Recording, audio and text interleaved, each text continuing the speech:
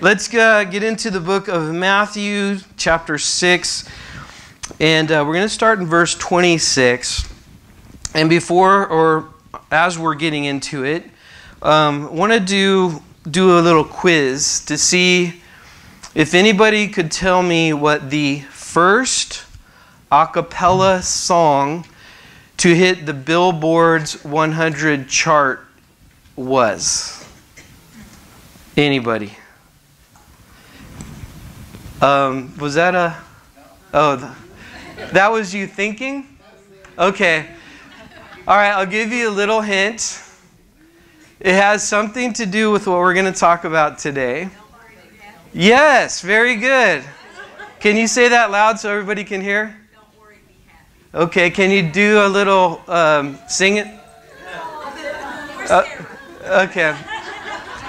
Don't worry, be happy. I'm sure you're all thinking that song if you haven't heard it.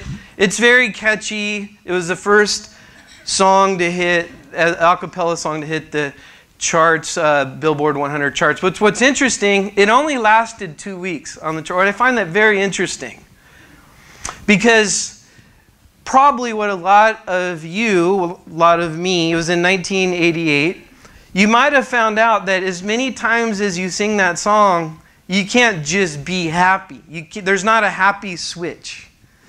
There's not a thing just to turn on and be happy. Especially when he talks about don't worry. How do we not worry? Well, the thing is, Jesus actually gives us the solution to worry. So that's what I want to talk about this morning. But just a couple things to wet your whistle, so to speak. There's a Jewish proverb that says, worms eat you when you're dead, and worries eat you when you're alive. And then another church father, Annan, said this, don't tell me that worry doesn't do any good. I know better. The things I worry about, they never happen. And then another guy, 500 years ago, Montaigne, he said, my life has been filled with terrible misfortune, most of which never happened.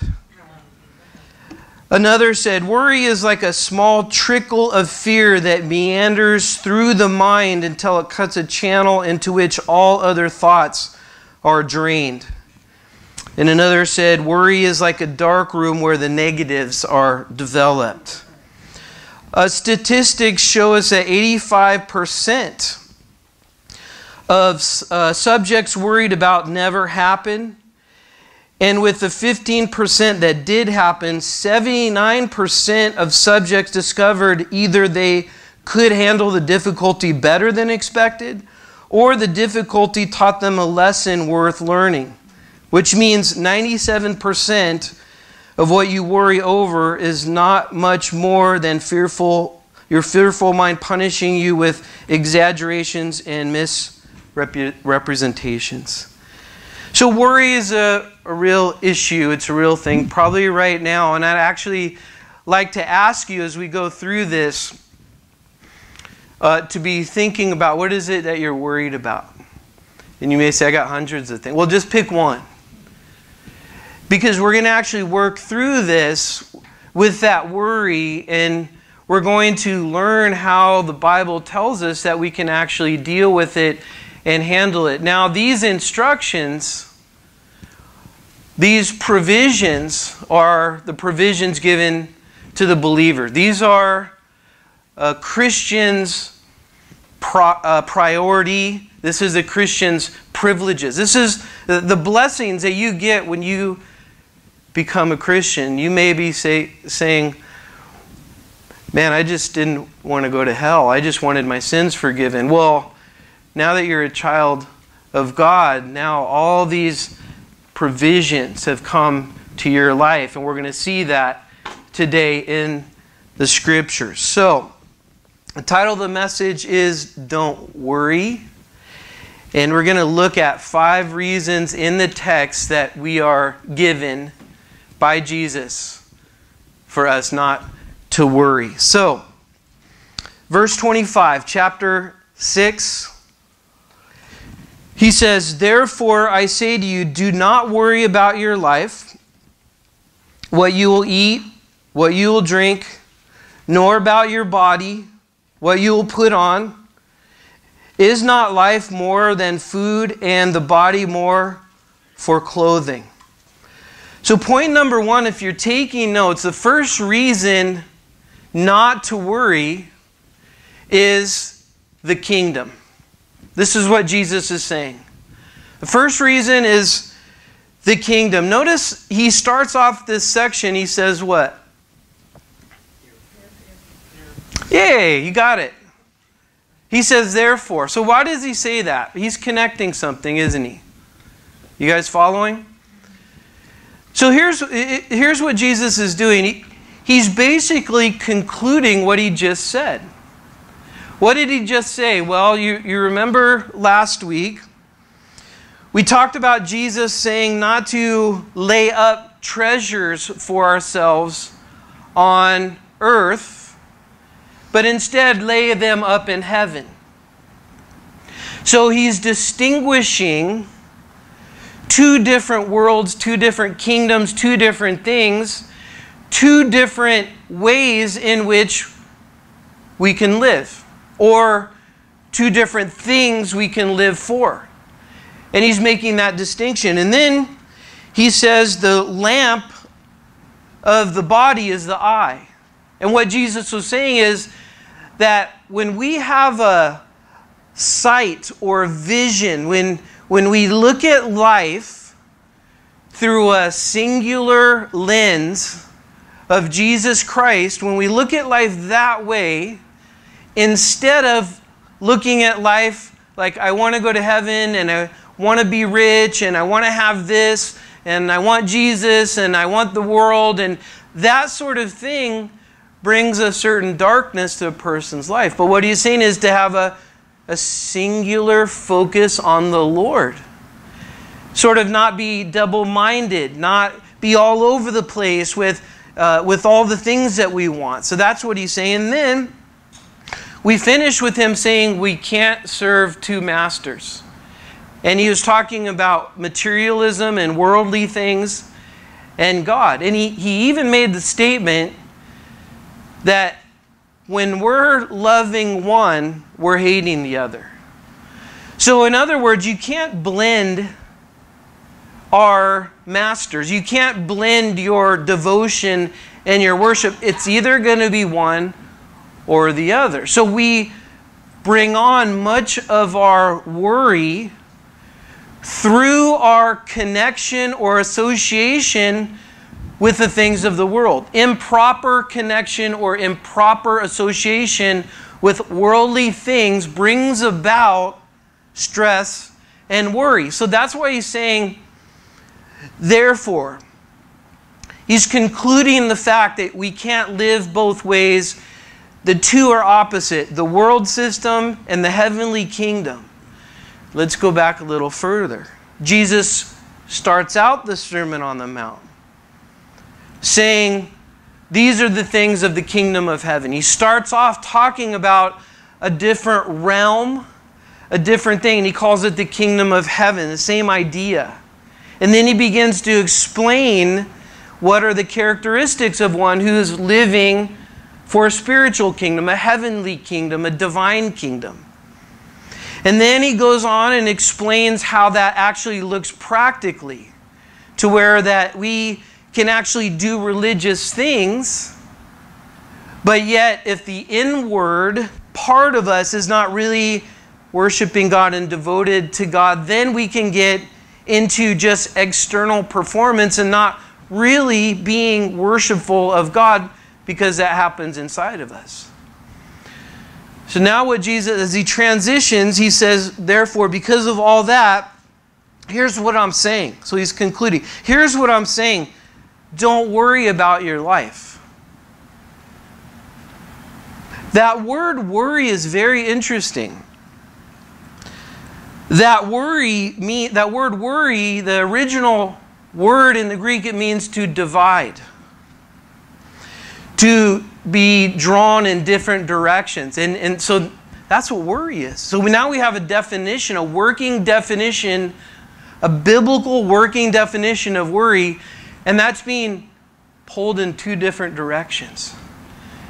You know, it's interesting, the word anxiety, our English word anxiety, comes from the stem or the root of that word is to strangle, to be strangled.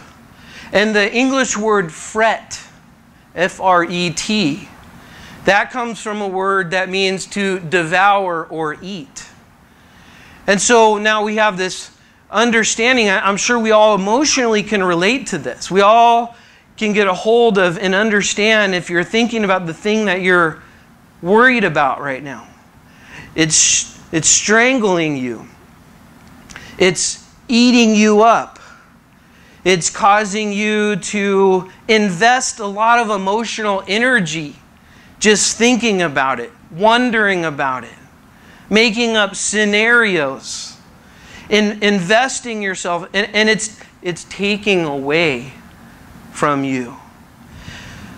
So Jesus says, I don't want you to be pulled all over the place. Satan uses worry obviously as a tool to draw people away from God. He says, I don't want you to worry, to be taken away, to be divided and strangled by worry. And then notice what he says. He says, in regards to our life, don't worry about your life. He says, he talks about eating and drinking and our body. So what he's doing now is he's now talking about things that can often consume much of our worry. So he's talking about things, and he calls them things of our life. So when he talks about our life, now here's what he's saying.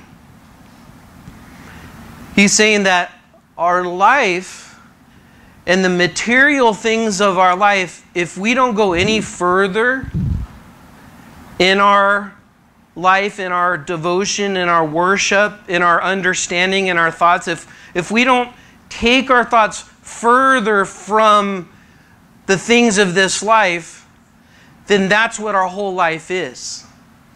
And so our whole life then becomes the kingdom of this world.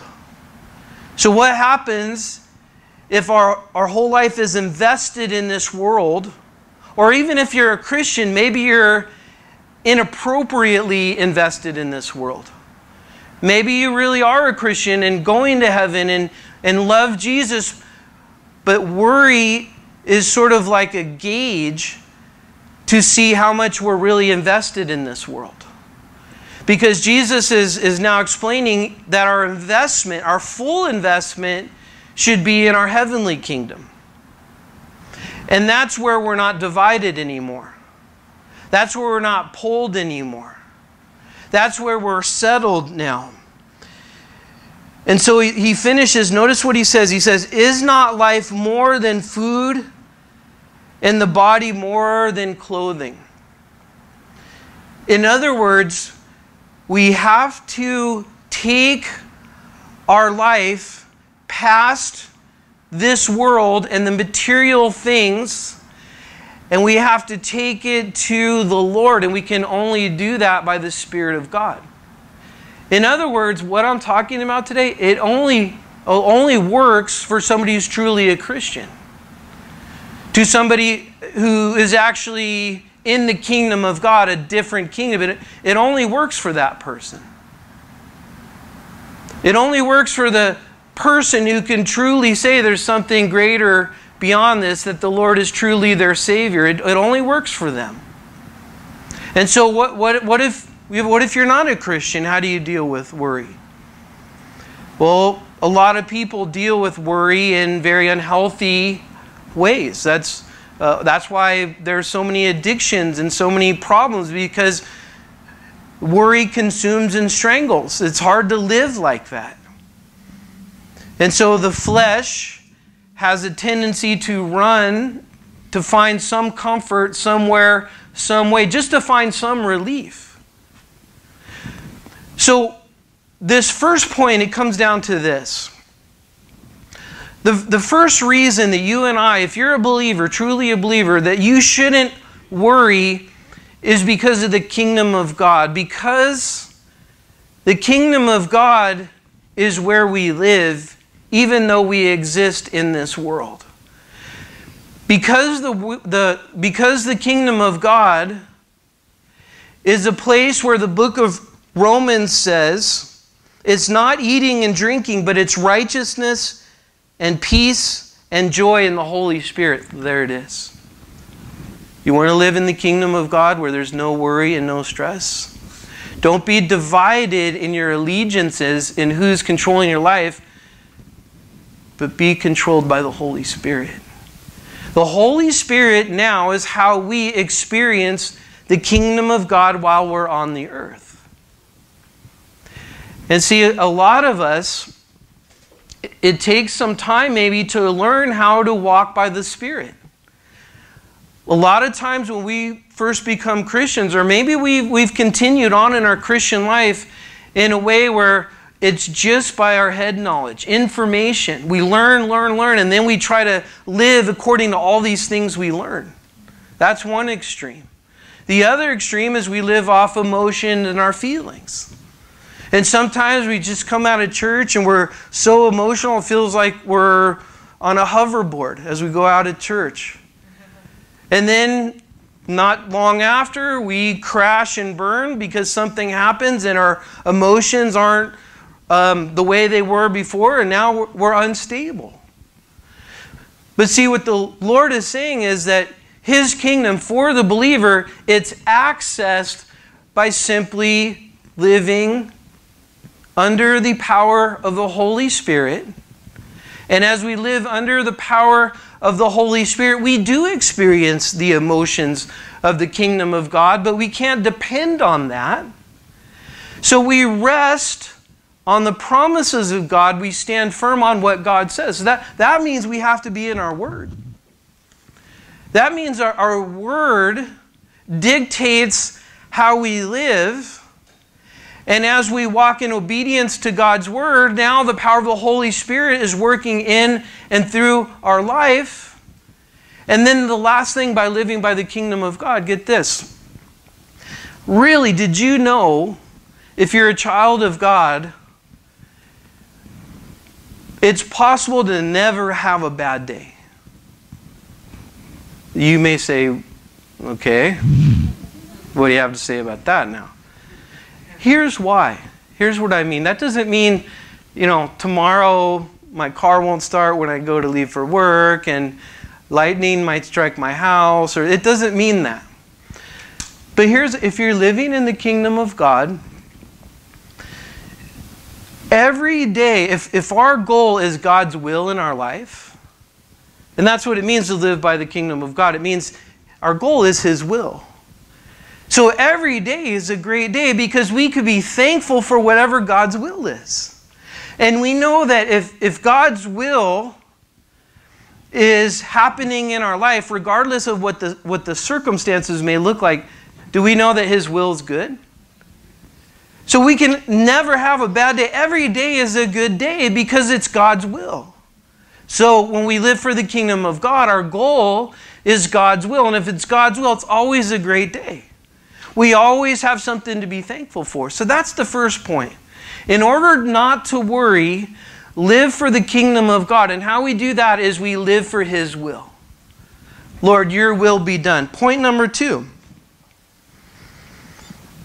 The second reason that we don't have to worry are the birds. What does he say next? Look at verse 26. He says, look at the birds. Look at the birds of the air. Now this is fascinating to me.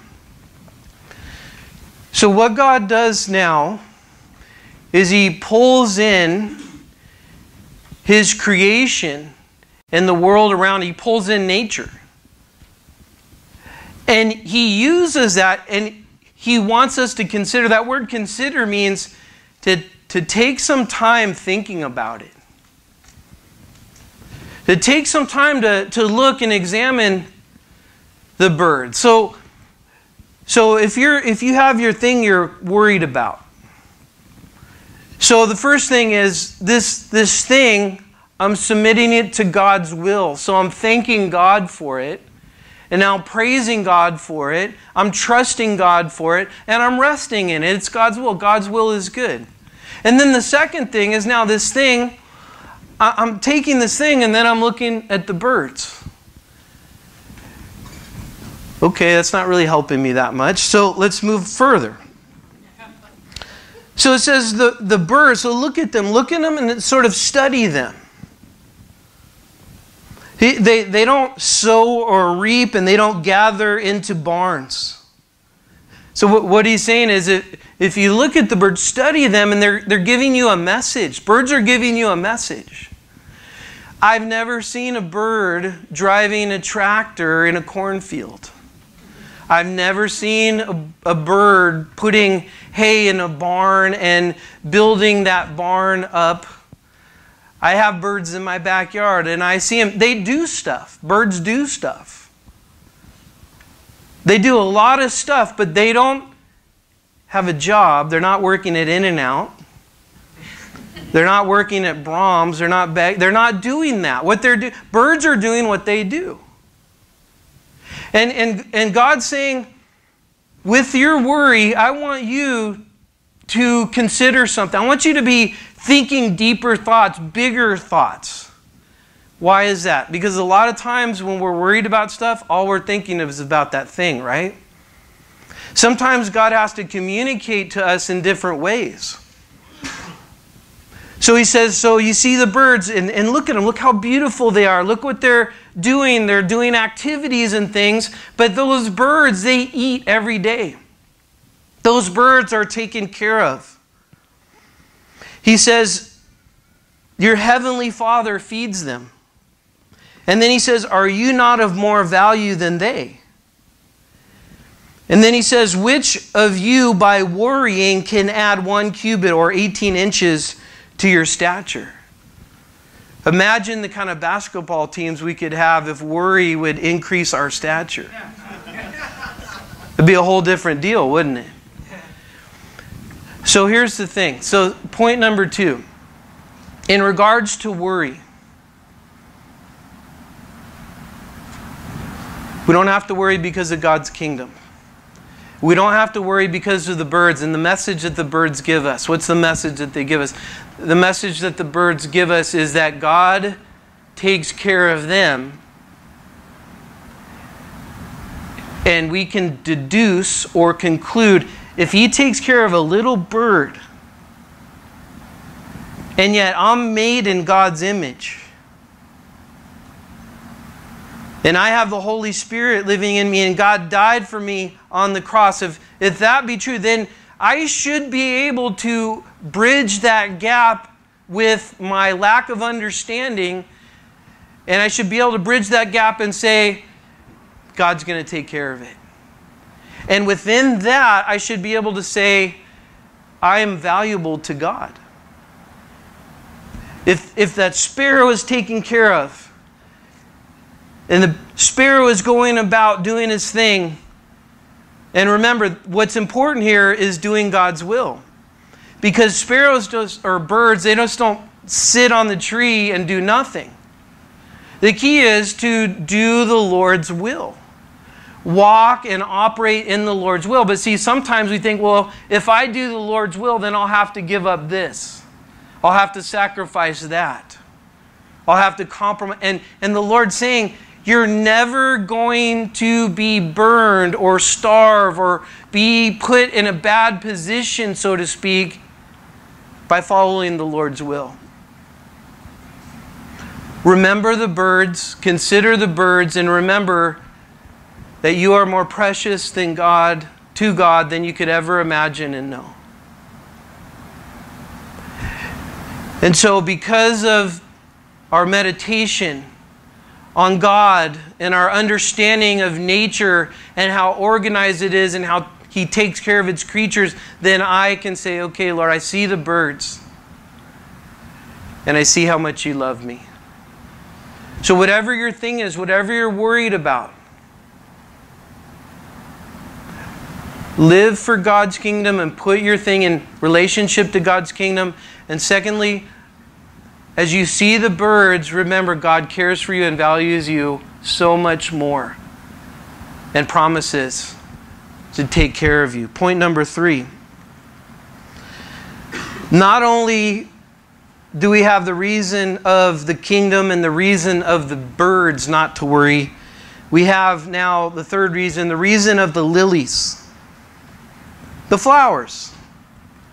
The flowers tell us that we don't have to worry. Look what he says in verse 28. He says, so why do you worry about your clothing? And then he says, consider. You know what I'm getting as we read through this, as I study this? And I'm getting is that the Lord wants us to think long and hard about Him. He wants us to look at the birds, not just a quick, but He wants us to observe them in light of God. He wants us to see Him in what He's doing. He wants us to take lessons from but now He's saying, consider the lilies. So really look at the flowers. Think about the flowers. Think about how they look. Think about how beautiful they are. Think about the colors that are in a flower. Think about how amazing that is. He wants us to consider that. But He wants that to be a springboard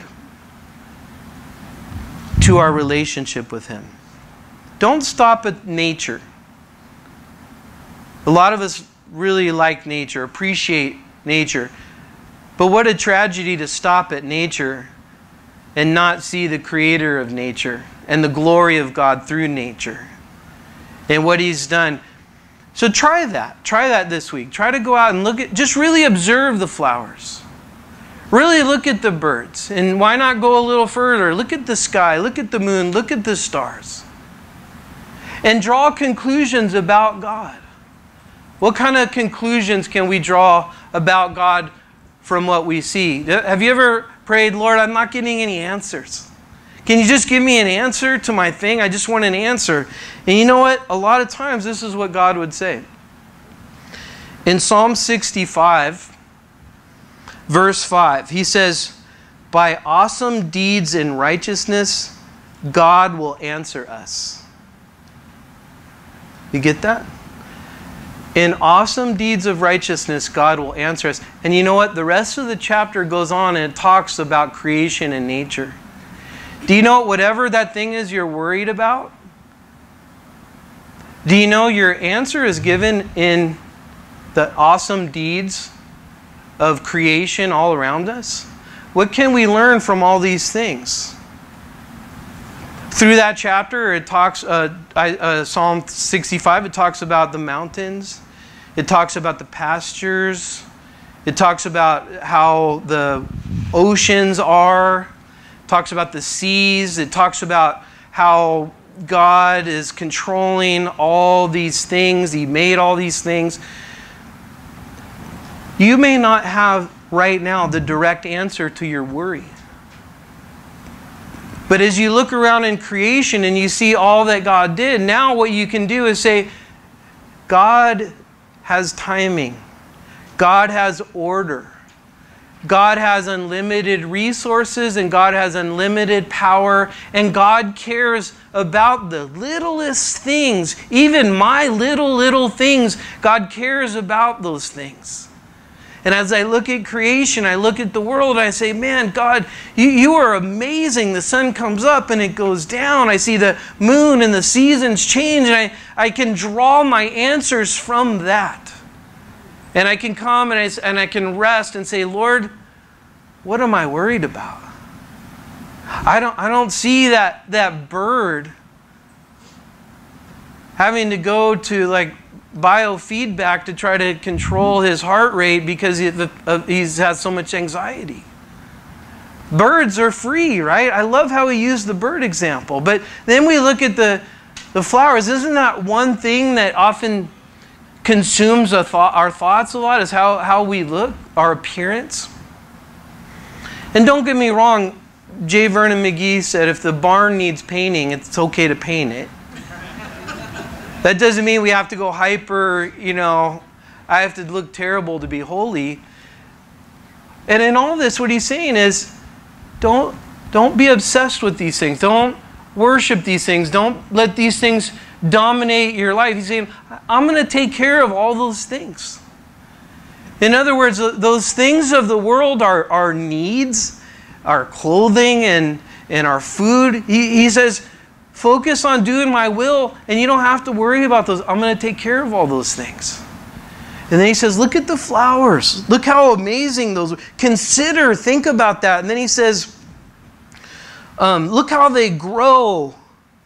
They don't toil or spin. Isn't that interesting? With the flower, how many of us spend much of our life trying to toil and spin and work things and get ahead, and we try to advance ourselves and climb up the ladder, and we have to ask ourselves at the end of the day, what's it all for? Think about whatever you're doing in life and ask yourself, what is it all for? What is the point whenever we put our ambition above our conviction? Well, what is it all for? That's what Jesus is trying to say. What is it all for? And look at those flowers. Look how beautiful they are. And what do? They're not running around and trying to knock the other guy down, and they're not trying to outgrow another person. They're just chilling out. They're just resting. It reminds me of John chapter 15. Abide in me and I in you. And basically, just relax and don't strive after worldly ambitions, but strive after God. And what will happen is we will be adorned, we will be clothed, yes, physically, but even more importantly, we'll be clothed with the righteousness of God. We will be beautified by the Beatitudes. We will be adorned with the spiritual fruit that is so amazing that the world needs. We will be attractive, not in the carnal, secular way, which some of you are very attractive, but be that as it may. That's not what it's all about. We will be adorned in heavenly righteousness, and we will be attractive to the world. God says, I want to beautify you with these qualities, these characteristics. I want to give you my beauty. And so he's saying, draw these conclusions. Look at the flowers. It would be amazing. And I don't know, some of you, if you are nature lovers, nature people, but he's saying if we spent more time looking, studying, and drawing conclusions from nature around us than we would on things that really don't matter, say social media. Imagine the hours we spend in front of a screen instead of looking at creation and nature. Have you ever thought how crazy that is? And I'm saying me too. I'm not just saying you guys are all. I'm saying me. Think about how crazy that is. We would rather watch something fake than experience something real. That is crazy. And God has given us all these things to enjoy. And yet so often we want to spend time enjoying things that actually sow or foster our worry, our anxiety. So it's like a trap, isn't it? So what does he say next? Look at verse 29. He gives the example of Solomon. He says, and yet I say to you that even Solomon in all his glory was not arrayed like one of these flowers. Solomon at his time was the richest man that ever lived, and he was known for how he was looking, what he would wear, his palace, everything was like top-notch, full bore, over the top. And he said with Solomon doing all of that, he said, look at the lily compared to that.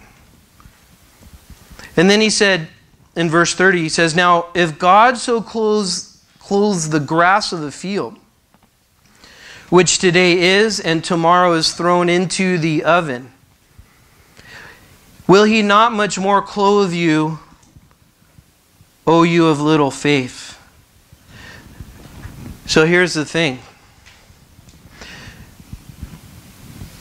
It's interesting to me the tenderness and the love and the care that Jesus had for people and for his disciples. But it seems like when it came to the issue of faith, it seemed like that was really astonishing to him, those with little faith. So like the disciples, they would go across the Sea of Galilee and the storms and wind would come and they'd completely freak out. And Jesus says, what's wrong? Why are you so freaked out? Jesus, being asleep in the boat. But see, here, the thing is, I think the Lord is often astonished by our lack of faith. Because if you think about it, why would a believer, we truly believe God enough to be saved?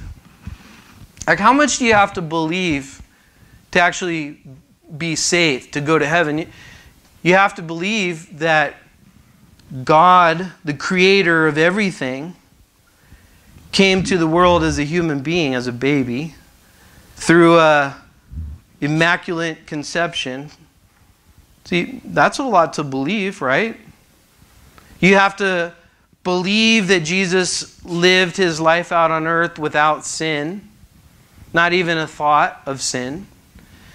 You have to believe that Jesus died on the cross, was buried, and then came alive again, and then was seen physically by over 500 people. You have to believe that. And then you have to believe that Jesus ascended up to heaven to the right hand of the Father and sits at the right hand of the Father. You have to believe that your sins are forgiven. You have to believe that you're going to heaven, because these are all things that God said. But why can't we believe God's going to... If we believe that, how hard it is then to believe that God's going to provide for us? How hard is it to believe that God has a plan for our life now? How hard is it to believe that all things work together for good? Do we really believe that? So this is what Jesus is saying. Jesus is saying now, this belief, I can't believe as you've seen me, as you see all around you, there is things that they're very simple, but they've been convoluted. Just like in our day and age, things are very simple. Things that we argue and debate about, there shouldn't be an argument and debate. You have to throw out common sense. If you have to argue, if I have to convince you that I'm a boy, a male and not a female, if I have to convince you of that and argue about that, there's something wrong, isn't there? But take that a step further. If I have to convince you that everything that you say, we all know everything we see has been made, put together. If I have to convince you that this watch right here just automatically appeared, you would think I'm crazy. But the simplest thing, that God created the heavens and the earth, that we have to argue about that? I mean, we don't argue about that with anything else. And there's a reason, and I can go down the list of these simple things that we should believe, but Satan's put these strongholds to deceive, because we're in the last days and his time is short, and he's bringing a strong delusion to where people can't even believe the most basic things about life. And so this is what Jesus is saying. It makes so much sense, and it's so clear as you see everything, that you can put your whole faith in me, that you can rest in me. So that tells me something. That tells me worry then, or the lack of worry. If I'm not going to worry, it all comes down to my faith. It all comes down to what I'm going to believe. And see, if I take my thing, your thing, you take your thing, I'll take my thing, whatever we're worried about, and we will rub faith on it. Apply faith. Faith is not just something we read about in a book. It has to be practical. I have to be able to take these things and apply it to my life, apply it to my situation. I have to be able to have faith in those things. And you know what? When we have faith and we apply our faith, it eliminates all worry. It eliminates doubt. And if I'm still confused about that, and I'm having a hard time with that, I can look at the birds, I can look at the flowers, and I can say, okay, I'm good. Okay, look at all that, so God's going to take care of me. Point number 4 of why we don't have to worry is the Father. Look what he says next in verse 31. He gives us another therefore. So everything I just talked about, now he's concluding the conclusion. Therefore, don't worry. Can we just stop there? We should be able to. We should be able to just say, okay, go home, live our life this week and be good. But I think Jesus knows our frame, our weakness. He knows, okay, let's get a little more. Let's make it really clear. Let's just anchor this. Let's once and for all, let's change this thing. Because since 1988 and that song Don't Worry, Be Happy has come out, people haven't not worried and people haven't been more happy. But 2,000 years ago, Jesus said, I can put a nail in this coffin of worry once and for all. So let's keep going a little bit. But I want to ask you, are you still going to let your worry linger? Because what I'm getting here, what I'm seeing is that God has given us an option. He's given us an option to worry. He's given us that option. So, and He's kind of given us a responsibility, it sounds like, that we have a responsibility not to worry if we're a Christian. So now He's given us a responsibility. Now, a lot of times, don't we think about religion or God in this thing where, like, this huge bummer, this huge, like, my life's going to be ruined and I'm going to be a martyr my whole life and everything's going to be terrible. And Jesus is saying, hey, don't worry. Jesus is commanding us not to worry. And whenever Jesus commands us to do something, He gives us the enablement. How great is that? And another thing, Jesus commands us to rejoice in the Lord. How great is that? So we give our life to Christ and now we don't have to worry anymore. That's a pretty good deal. So Jesus is very good at and made provision for how we live our life here. It's not just we're on our own here and then we get to heaven if we make it. It's like, no, I've prepared a place for you in heaven and I've given you provision to live your life on earth fully and abundantly, completely. So watch this. He says in verse 32, he says, for after all these things the Gentiles seek. What is he talking about? Eating, drinking, the stuff we're wearing. Do you get that? He says that's what he's saying is that's what somebody who's not a believer, that's how they live their life. So what does this tell us? This tells us that now there's something completely different. That tells us that in the economy of the kingdom of God, worry doesn't exist. Do you see that? That's important. Because the Bible has called us to be separate and different, not to be exactly the same. So we have to ask ourselves, are we growing and not worrying? Or are we giving ourselves permission to worry? Do we tell ourselves that that's just how I am and I worry and that's how it's going to be? Or are we coming up against it and saying, no, I need to fight this. I see the provision. I see this is not of the Lord. This is not the fruit of the Spirit. So here's the thing. Am I fighting against this? With what God has given me, am I not accepting? We can't accept worry as okay. We all worry, but we can't say that's okay. We have to say, no, that's not of God. We have to put a stop to it. And we have to then apply what God has given us.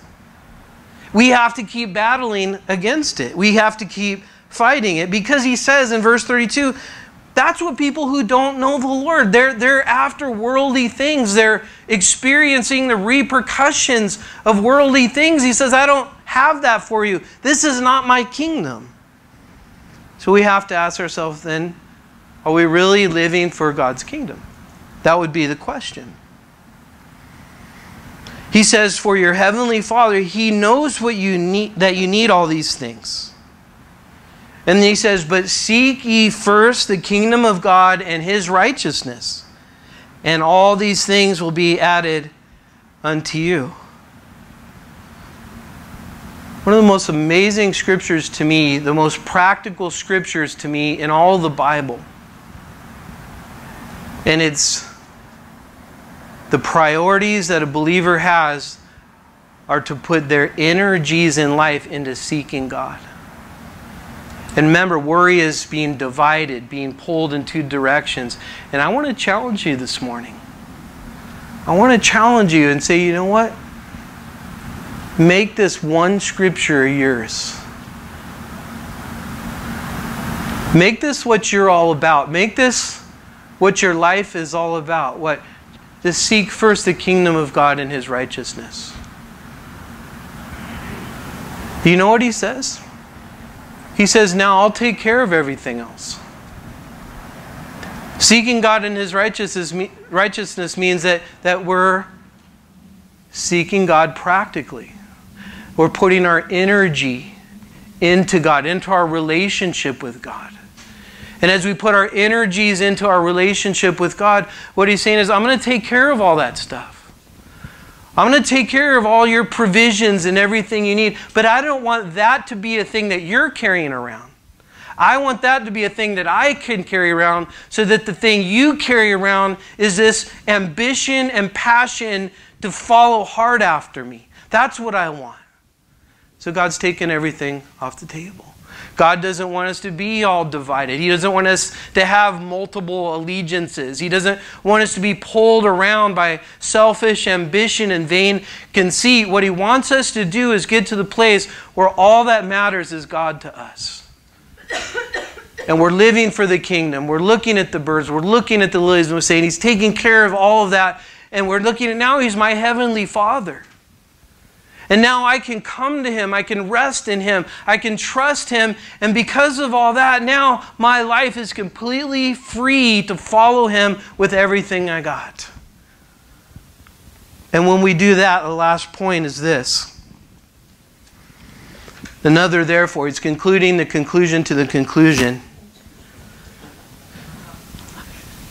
So he puts that all together. And this is it. This was what it comes down to. He says, another, don't worry. Do not worry. Therefore, do not worry about tomorrow.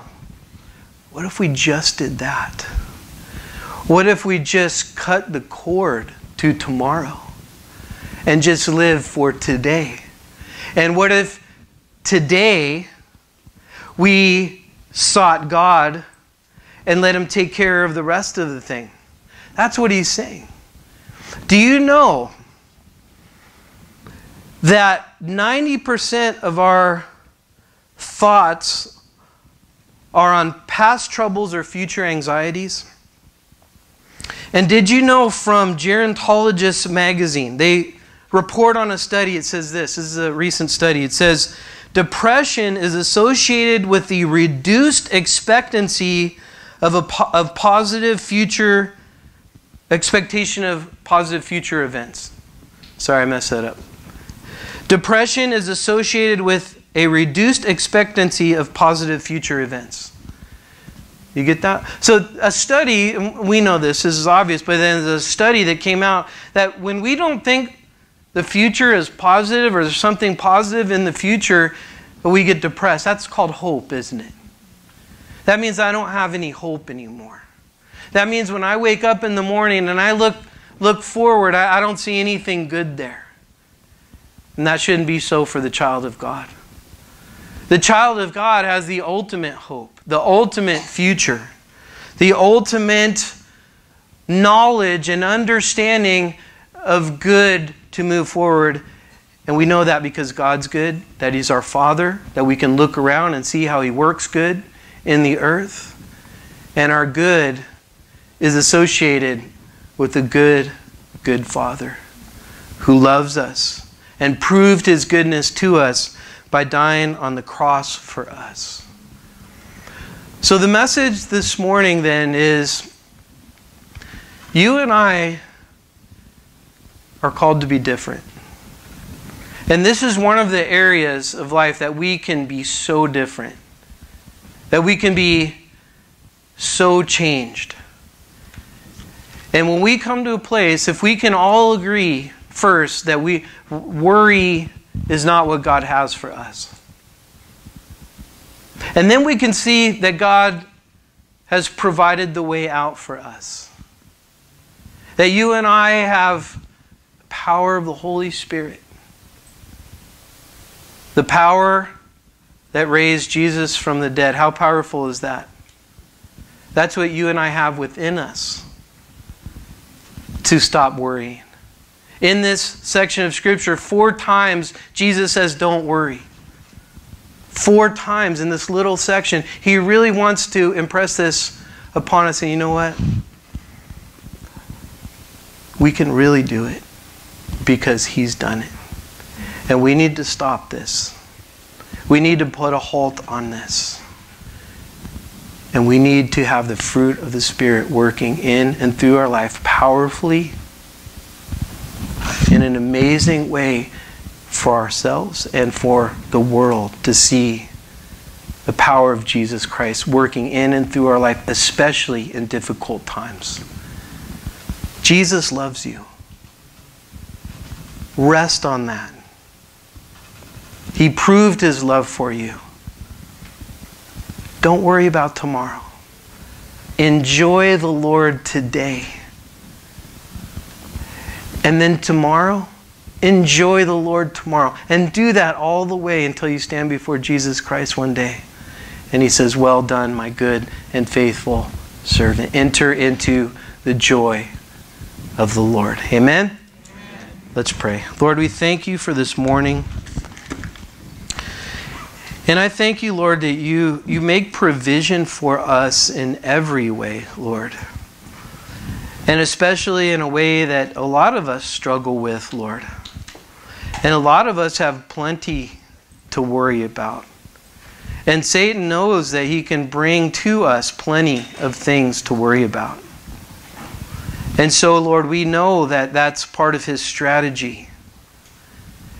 Lord, I pray for our congregation. I pray that You would give us everything that we need to live an abundant life, Lord. And I thank You, Lord, that You died so that we don't have to worry. I thank You that You've settled the ultimate question, and that is where we will spend eternity. Lord, I pray for anybody here who may be worried about what's going to happen when they die.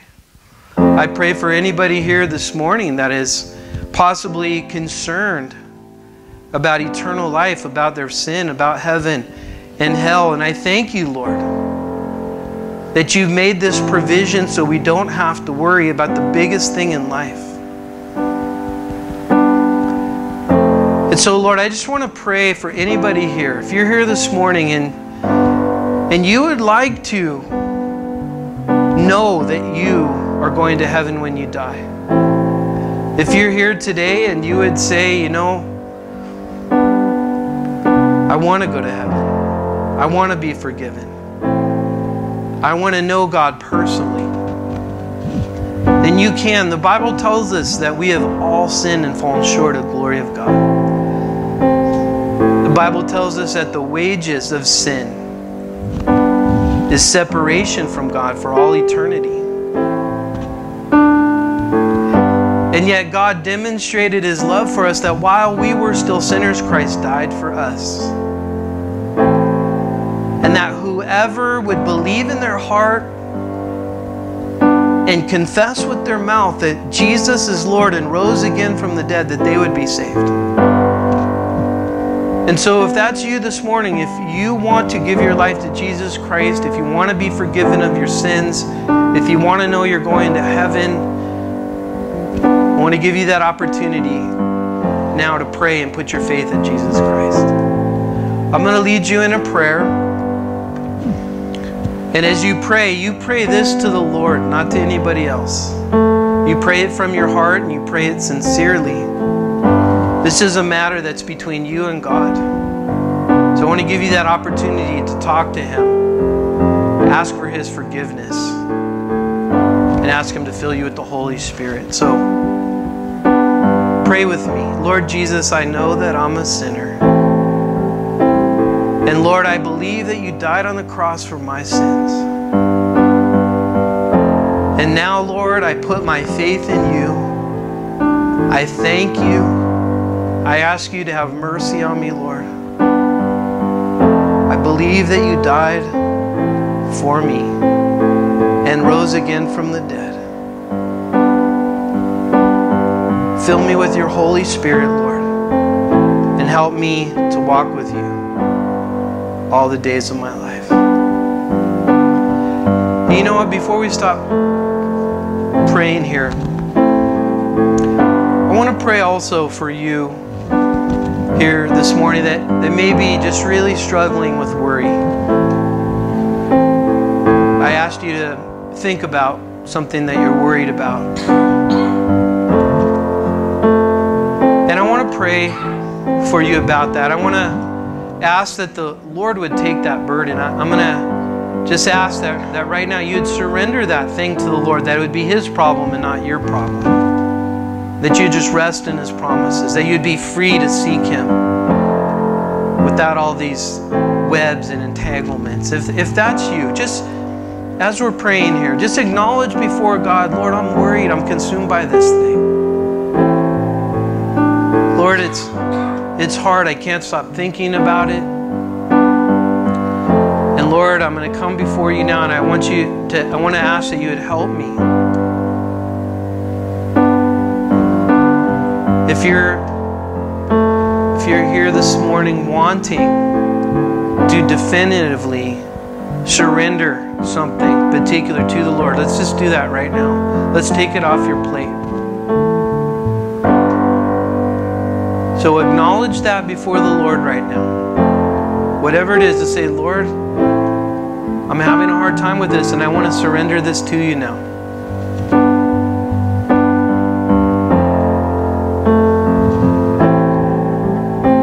A second. Make sure there's nothing on your plate except for the Lord. Just let the Lord be on your plate, nothing else. Just give it to the Lord, whatever it is.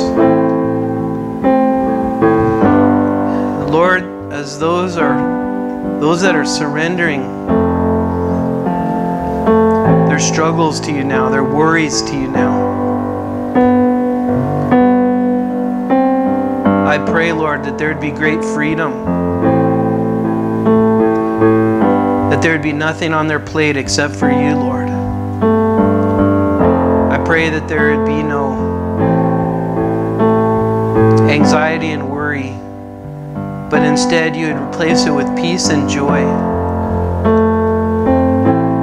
I pray, Lord, for all of us, as we surrender our worry to you, that we would be vigilant about not making provision for worry, not allowing it to fester, not allowing it to rule, not allowing it to dominate, not allowing it to control.